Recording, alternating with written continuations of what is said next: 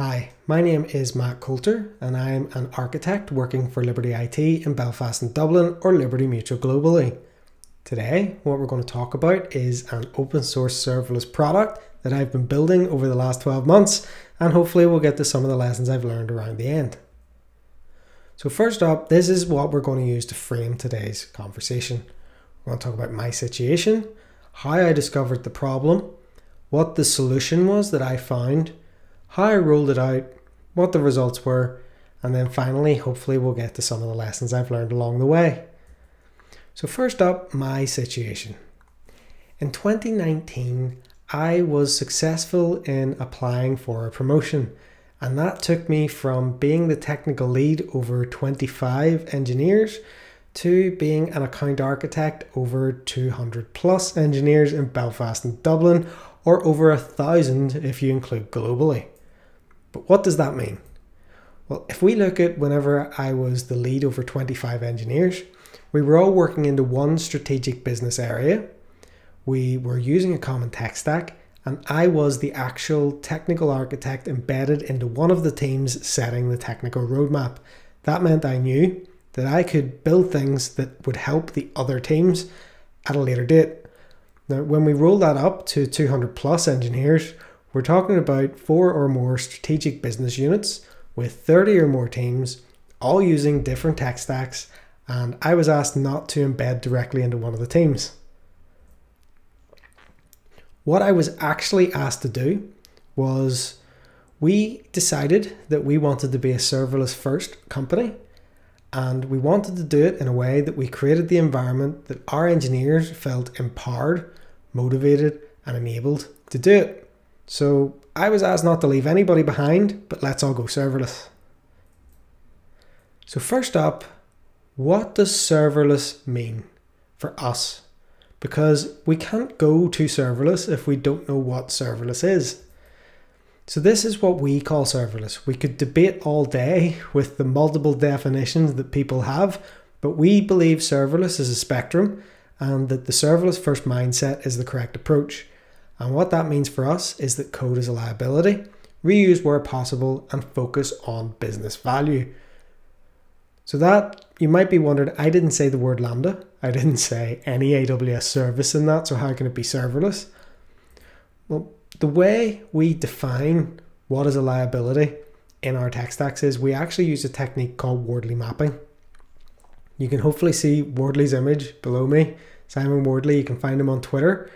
And that Medium link also will take you to some great tutorials on how to learn Wardley mapping. But we're going to spend just a minute or two and we're going to walk through an example map for how a cafe could sell a cup of tea. And hopefully you can see how this can apply to somebody's tech stack. So this is a graph, and you can see at the top of it, we have business and user as the key stakeholders in this map. Everything else is a decomposition of the value chain of a cup of tea.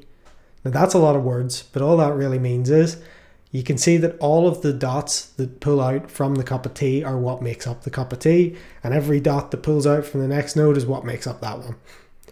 Now, if you look at the axes of this graph, on the y-axis, you can see at the bottom we have invisible, and at the top we have visible. What that means is things that are low down on this graph are invisible to the end user or customer, and things that are right at the top are the things that the customer sees.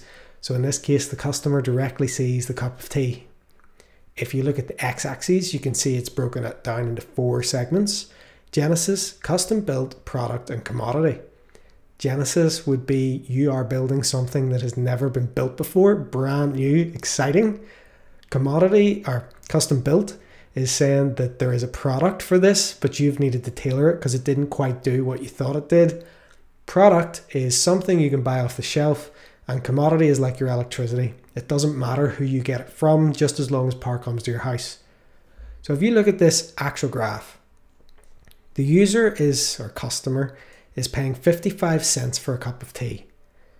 Now, if you look at where the cup of tea goes from there, 5 cents to the cup, 15 cents to the tea, 10 cents to the staff. And then 20 cents is going down to the hot water. From there, 5 cents is going to water. But 15 cents is being directed way left to this custom proprietary kettle technology that they're using, with only 5 cents going down into power. So 10 cents out of every 55 cents of tea sold is being invested into some kind of fancy kettle technology. Now, I don't know about you, but I have never drank a cup of tea and then complimented the kettle. So I think that if this was me, I would draw a circle somewhere in that product box and draw a dashed line and say you need to evolve your kettle usage to be a standard one. And then now that you've evolved closer to commodity, let's work out where you can custom build to be a true differentiator for your business. This is what we do. This is what we did for every team in this business, in this market. And that meant that we knew what serverless was, we knew where our teams were, and we knew where they needed to go. Now, the thing that I thought was still holding us back slightly was CloudFormation is amazing. It is the thing on AWS that is what has made it so successful, and nobody can deny that. But if you talk to engineers who have came from an environment where they're deploying Spring Boot applications onto something like Pivotal Cloud Foundry, well, they're used to, they can just have a tiny YAML file and some annotations and away they go. You're going into CloudFormation, you're talking about over 1,000 lines. It's not easy to unit test if you can do it at all. And for me, whenever I open someone else's CloudFormation, it's a bit like opening the code for someone else's website. Technically, they should all be the same, but somehow our personality gets injected into the markup somehow. So CloudFormation was something we used to sit around and just discuss our horror stories over tea. And that's why to me, it was something I thought, let's try and make this a bit easier. And that's why last July, AWS announced that the CDK, the Cloud Development Kit, had become generally available. This was different and revolutionary because it allowed developers to provision infrastructure on AWS using the programming languages they already knew. So you could use Java, Python, .NET, TypeScript. They were the ones that came out of the box. And you wrote your TypeScript, it transpiled down to CloudFormation, and then that meant that all of your enterprise guardrails were still good. As far as the deploy was concerned, this was still CloudFormation, but as far as the developer was concerned, they're using a language that they know and love. I tried it out, and Werner Vogel's called CDK a game changer, and I completely agree. I took a very common scenario that we have, which is a private API gateway with a custom OAuth 2 authorizer lambda, and that was over 1,500 lines of CloudFormation, and we were writing those by hand. It was painful. I was able to bake everything that I had learned into a custom CDK construct for everybody else to use, and that reduced it down to 14 lines of code. 14 lines of code that they knew they could trust, and it just worked. And that's a 99% reduction in code liability. Oh, and by the way, you can write unit tests for all of this, which means you can have CI/CD pipelines and you can have confidence in what you're doing. So problem solved. That means that at this point, right, end of presentation, we're done. Unfortunately, no, that's not how it works. So last December, I was fortunate enough to go to reInvent, and I networked with a couple of the key teams that I thought were going to be part of our serverless journey. First of all, EventBridge, then Amplify and CDK. I also really took advantage of the opportunity to talk to other developers at the event and just listen to people both praising and ranting.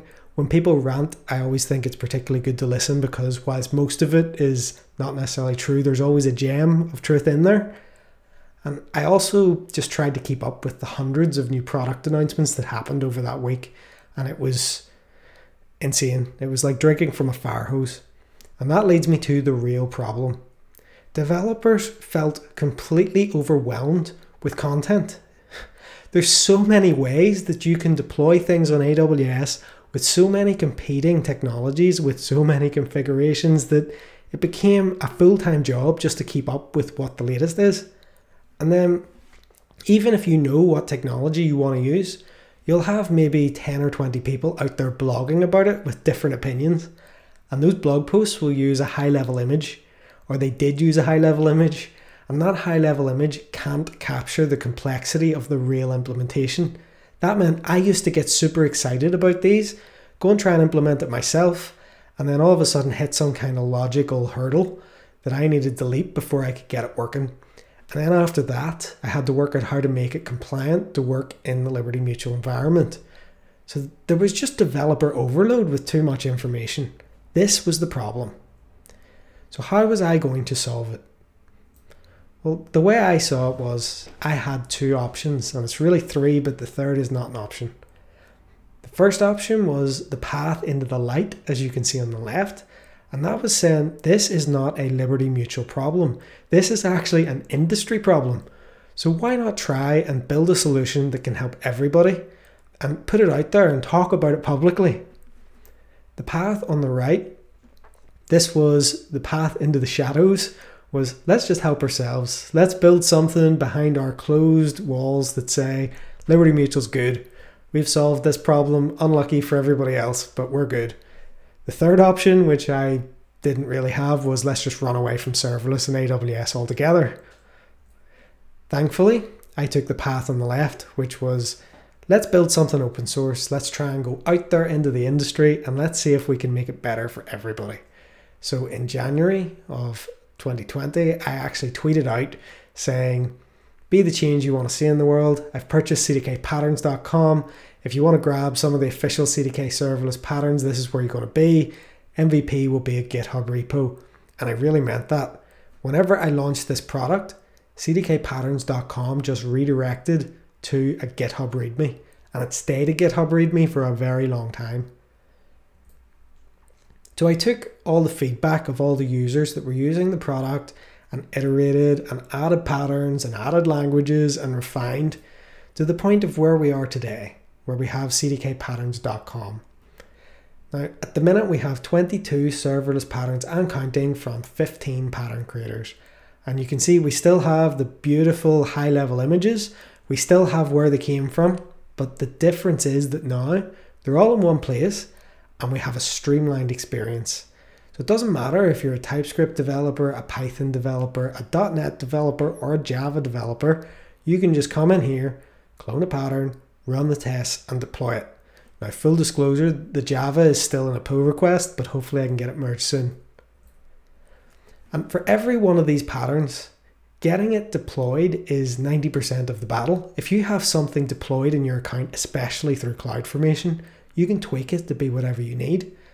But the final step, the final layer in this was I added all the links to the external references I could find for these patterns. That means that without leaving CDK Patterns, you can deploy the thing and then you can find out why it's built the way it is. And the references aren't even always from AWS. Like the Katie McCaffrey video there is amazing on the Saga pattern.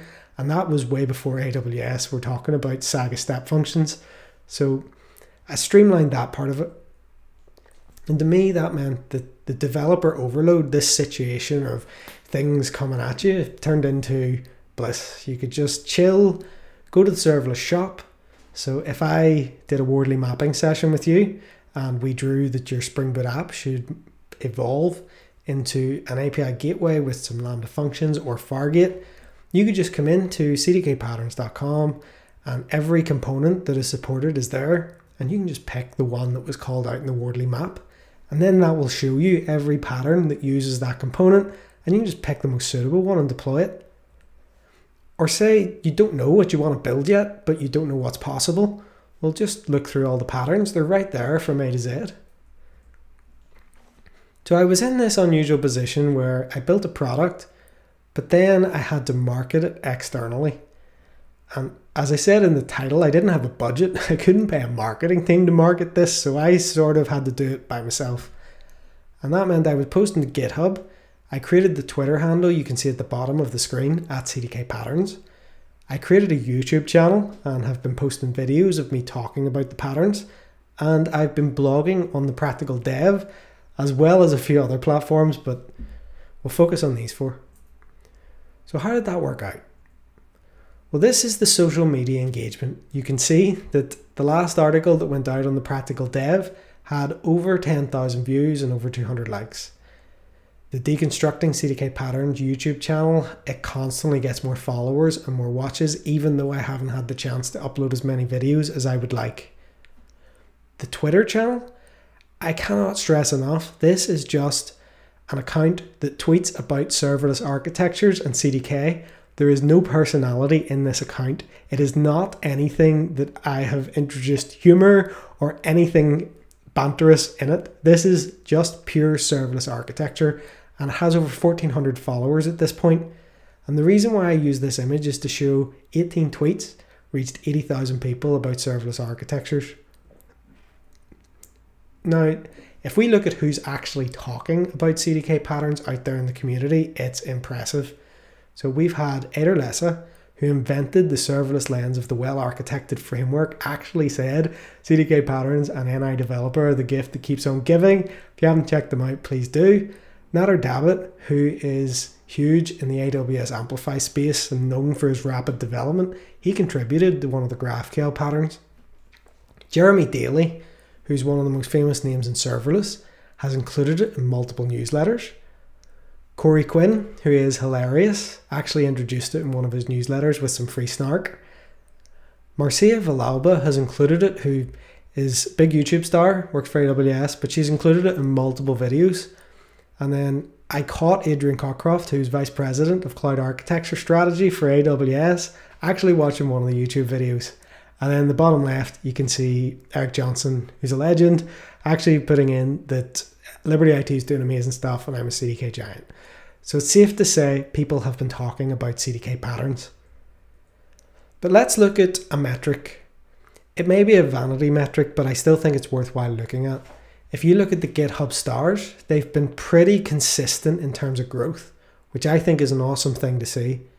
The dip, 2/3 of the way up, if you look at the exact timing of that, we had bigger things to worry about in the world at that point in time. So that doesn't mean that there was a drop in popularity of the product. It's just things were going down. And if you look at the code base, in the last 14 days, there's been nearly 10,000 views from 1,400 visitors. That means that your average visitor is looking at 8 pages. So they're not just going to the front page, the front readme, and then closing it. And there's also been over 100 new clones. So you don't need to clone this every time. You only need to clone it the first time. So that means 100 new customers, so to speak. Now let's look at where people are using CDK patterns. The map on the right was taken by one of those apps that randomly samples your Twitter followers. So this is analyzing the CDK Patterns Twitter account. And you can see it's pretty global. I mean, it's focused on America and Europe, but it's still used pretty much globally. And to demonstrate that, on the left, South Korea, somebody actually translated one of the patterns into South Korean. In South Africa, you can see Rehan, who is an AWS hero, saying he'd rather go to these patterns than the official documentation. Pahud, along the bottom, who is in Taiwan, he's built so many awesome constructs for the community, both serverless and non-serverless, and he's talked about it a lot. And then there's been quite a lot of followers in Japan. I haven't done any specific market research on why, but I've noticed quite a lot of Japanese followers. So again, that was good. We had this product out there. We had this website. You could filter by component. You could just look through the patterns. I wasn't taking any of the credit because it's going to the true people who invented the patterns. But the problem was, eventually I was going to contribute to the same developer overload that I was trying to solve. If I introduced 500 patterns on the CDK patterns, how do you know which one to use? You're going to have to, got to catch them all, so to speak. You're going to have to go through every pattern and then make up your own opinion as to which one you think you should use and which use case. So how could I improve that situation? Introducing the AWS well-architected framework, if you haven't seen it. It's built up of 5 pillars: operational excellence, security, reliability, performance efficiency, and cost optimization.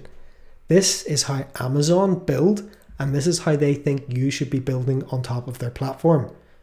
It was originally released as a white paper, but they then later refined it to include a tool in the actual AWS console called the well-architected tool. What this was, it was a series of questions that you answered about your application, and in the end you get a report with both good and bad things about your architecture that you might want to refine. The problem was that even with that general tool, it was still too general and big for most architectures, and that's why they started doing specific lenses. And that's why Ederlesa created the serverless lens of the well-architected framework, which is a version of this that's completely tailored to serverless workloads. And that is why I joined CDK Patterns with AWS Well Architected, and specifically with the serverless lens. So if you go to cdkpatterns.com/patterns/well-architected, you will see that I have broken it down by all of the questions. And then the questions aren't yes or no. A question includes multiple pieces of AWS best advice, best practices for how to mitigate the problems. So that's why I've matched a pattern with a best practice. The example in this situation is the CloudWatch dashboard on the left. If you got a question about how do you observe your platform, then the best practice could be implement the CloudWatch dashboard, and there you go. Just deploy it and you're 90% of the way there. So that then gained a bit more traction. So Andrew Robinson from the AWS Well Architected team asked me, could we do a blog post together for the Well Architected blog? And of course I said yes. So we did that. It got shared on AWS's social media to over 6 million people. Jeff Barr tweeted about it. And I thought it was awesome to see people like Eric Pullen as performance pillar lead tweeting that he loves them. Ran Riebensaft, who's CTO of Epsagon, which is an observability tool, actually sent me a message just to say loved it. Julian Wood, who's a serverless developer advocate who's been focusing on the well-architected framework, called it a fantastic resource. And then Laura McFarland, who works for Liberty IT, tweeted that it's great to read. So it's always good to see it's actually getting to my own company as well. But that wasn't it. This happened on the 29th of September in AWS Summit Online Americas. Werner Vogels actually quoted me, talked about CDK patterns, and talked through 2 of the patterns. So the screenshot you can see on the right was taken from his keynote in this conference. This was just incredible if you consider what I talked about at the start, which was I had 2 paths. One was to go outside and one was to stay inside.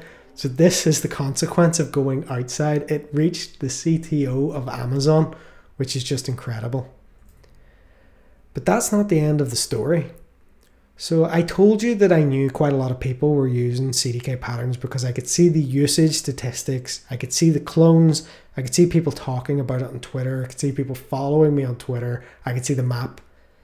But we'd never actually got together as a community and actually celebrated CDK, talked about how we're using it. So I sent a message to a few of my international friends and said, what if we just created one day that's all CDK, and we'll bring together all the CDK products, which is CDK for Terraform, CDK for Kubernetes, and AWS CDK. And 2 weeks later, we announced to the world that CDK Day was happening on the 30th of September. 6 weeks after that, we actually ran the conference. So it was a wild ride, but the map on the right shows over 3,000 people signed up to attend, and this is where they came from. So CDK Day was global. And if you like our mascot in the bottom right, Pancakes, he also has a Twitter account, so you can find it off CDK Day. But yeah, the reason why I bring this up is after CDK Day happened, I tweeted out that map and tagged Werner.